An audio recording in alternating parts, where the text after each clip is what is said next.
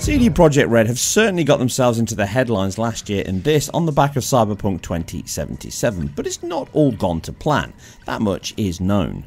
In probably the most hyped game since Watch Dogs, it also failed to live up to expectations, but they're slowly releasing patches to get it further along than the alpha state or beta state it really launched in. So patch 1.10 comes out, and obviously 1.11 on top of that. What does it do to the versions here? I'm going to take a look at every console version and see if we finally have the game they promised.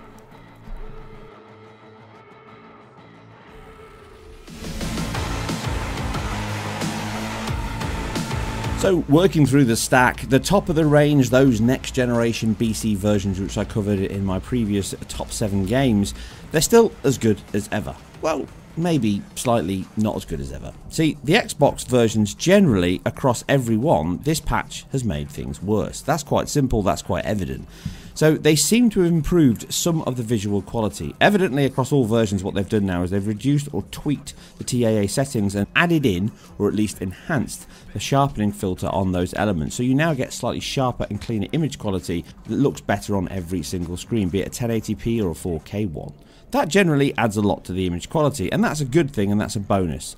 But this is a very large set of issues they need to fix, not only performance but general game-breaking bugs. There's ones persistently in the title that have always been there and they crop up from time to time, and generally they're probably never going to fix them. These examples of falling through the floor and then the checkpoint reloads you back at the same point, forcing you to go back to another save, to minor things like characters stuck in T-poses or floating through the air. Generally there's just too many in the game to really take you away from that gameplay when you're just trying to enjoy the moment and then something crazy happens, or worse still, the game breaks and you get stuck where you are, you can't go to the next checkpoint. There's still a stack of those to fix throughout the title. But performance is worse. There's no doubting it. You can see the comparisons here between the PS5 and the Xbox One. The PlayStation version does seem to run ever so slightly better now across all versions. Not massively, but just enough. The PlayStation 5 in these tested sections now pretty much is a lock 60 FPS. It doesn't drop that often at all. But the Series X has gone backwards. It now drops 4 frames than it did last time I tested it on version 1.06. That's not a big step forward. Some of that appears to be the fact they've made changes to the resolution and also the LOD. So they're now drawing images further out, and that's evident in some of the sequences here. Look, as I pause, you can see that on this pillar there's far more detail and geometric density of this pillar than there is on the PlayStation, which is completely missing.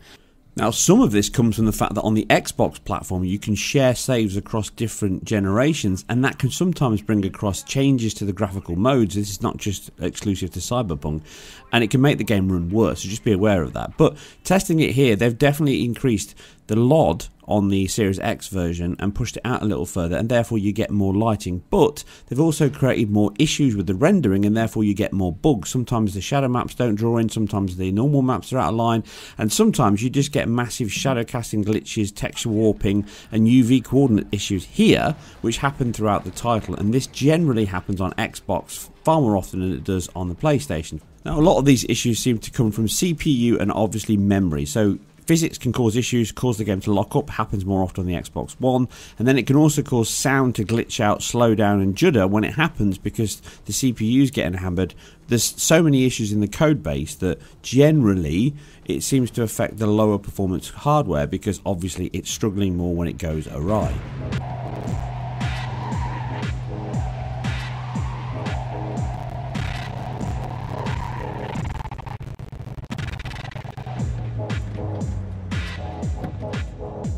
All versions glitch like this, but it happens more often on the Xbox platforms, and again performance is worse on those platforms as well, but some of that is down to the differences in the graphical settings, or at least the feature set that's in the title itself. The Xbox versions have generally more characters, more cars, more people, so that puts more load on the engine. Now, resolution wise, it's still running at 2133 by 1200, pretty much fixed it looks like still on the PlayStation 5, and it's dynamic and more often than not 1920 by 1080p in the 60 FPS mode on the Series X. Moving to the 30 FPS mode on the Series X, it's more often than not 2880 by 1620, but again dynamic. So, moving away from the next-gen versions down that one rung to the premium consoles of last generation, and the Xbox One X and the PS4 Pro again perform pretty well generally on that 30 FPS target, but they don't always hit it. And the Xbox One X misses it slightly more often than the PS4 Pro. Now, again, it isn't consistently bad, and again, you have to be aware of the versions you transfer across, and using cloud saves and all that can make things worse. But you do get inconsistencies, and sometimes you have to restart the game, sometimes you have to restart your console. But overall, the Xbox One X is sub 30 too often. And the PS4 Pro does dip, but it gets back to that 33 millisecond times quicker than the Xbox One X, which consistently in the heavier sections just sits under it, as you can see here. Now, some of that is down to the fact that it runs at a high resolution on average. It's got the additional geometry, the lighting, the bloom. All of those areas are pushed further out the LOD. So it is drawing more, there's more characters, so it's just too high for the hardware. They need to just cut it back. And generally this means that the performance on the Xbox One X is inconsistent. And you've got to bear in mind that those carryover saves can make it slightly worse.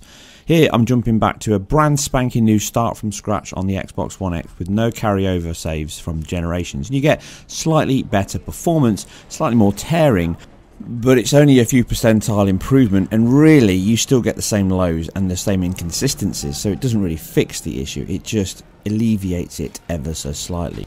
The cross-functional saves is one of those issues around the XDK. The fact that you can develop on one platform and push it out across multiple means you don't really optimize that hardware, and then you get carryover, like I'll cover in a moment, where the Xbox One S actually has higher LOD that it really should handle because of the fact they're not optimizing to one single platform.